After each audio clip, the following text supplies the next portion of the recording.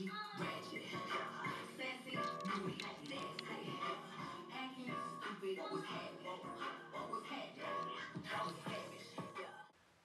what's up everybody? Phil Limit Fishing here. Appreciate y'all tuning in.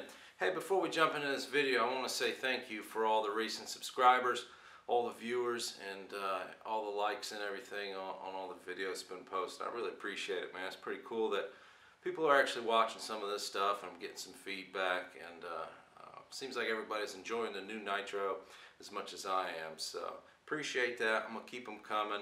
Hopefully I can get some more fishing content for y'all.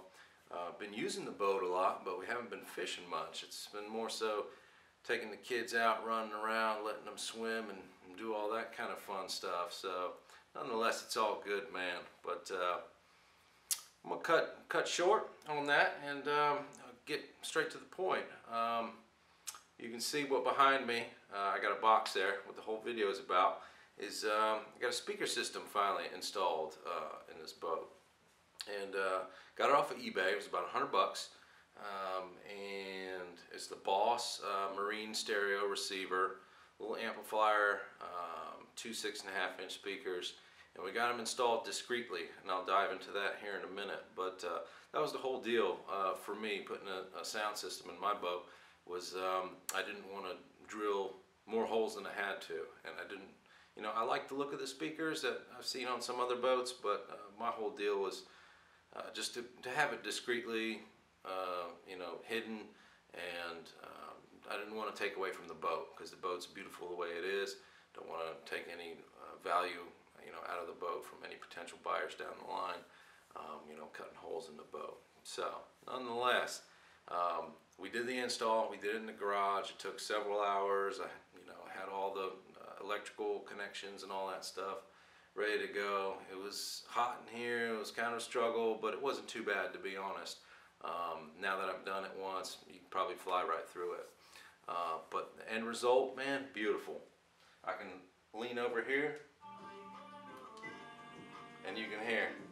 We got tunes, man. We got tunes.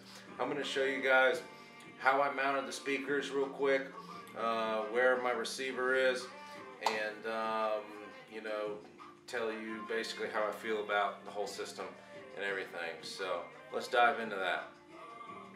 We got jams though, man. We got jams.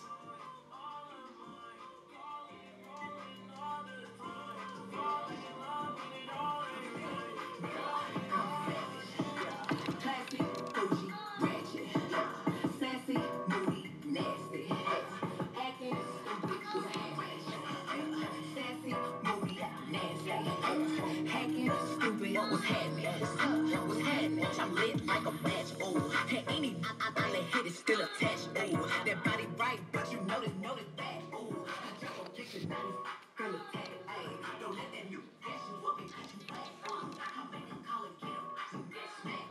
This time I feel the number where you at. Oh, I'm in a lamb. Catch me if you can. Oh, I'm kicking just out that spot, Sally Chan.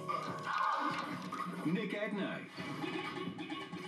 Alright, so that's it, man. You can see where I mounted it. I decided to mount it right here, basically where the little 12-volt adapter is.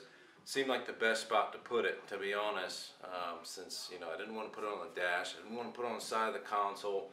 It's right there. It's handy. I can just lean over when I'm driving, turn it down, turn it up, turn the station. Seems to be working real good there. It's one 3-inch hole. I had to pop through. It was nerve-wracking. But did it with a hole saw, came out clean, no chips, no nothing. Taped up the hole before I did it, marked it, boom, popped the hole, was done. The speakers are actually mounted underneath the toe kick there on the footrest, and there's actually 2 of them in there. You can only see the top one, but what I did was mounted them on little pods. So there's no holes in the boat. There's little pods. They're basically like little speaker boxes. You can get them on eBay. And they're fastened to the boat with 4 screws, and then the speakers go onto those pods and are attached to those pods with more screws. So I have one that's actually attached to the boat, and then another one on the angle piece of footrest. So I got one facing this way and another one facing here, so they're basically right up next to each other. They sound great, man. This thing goes up to, I think, like 50, volume 50. I've had it up to 40. Sounds awesome. You can hear it when you're running. The only thing with it being underneath the steering wheel like that and in the cubby that I got it mounted is it's a little bit muffled unless you turn it up really loud. Got a solution for that though. Just ordered a pair of tweeters that I'm going to mount pointing upwards, and that'll take care of the problem because I've trial tested it with a little Bluetooth speaker, and pointing upwards the sound is much more crisp. So that's it, man. Speakers in the boat, really no holes drilled, only one 3-inch hole for the receiver. It looks good, looks professional. Love where it's at. Wired to the battery, got some you know, fuses, inline fuses, and I actually wired it to the 12-volt fuse underneath the steering wheel there, so I can hit the main power at the steering wheel, on and off. No power goes to the receiver, not draining any battery, safe and sound, professional. So turned out awesome, man. Hey, this is what we got. Don't like my taste in music? I'm sorry. I listen to it all. It's all good. Hey, Fill the Limit Fishing, baby. Hope you learned something. Stay tuned. We got more videos coming. I'm going to be on the water jamming. Hate to be sounding like a wakeboarder, but sometimes you got to crank the tunes when the fish ain't biting. All right. See you next time.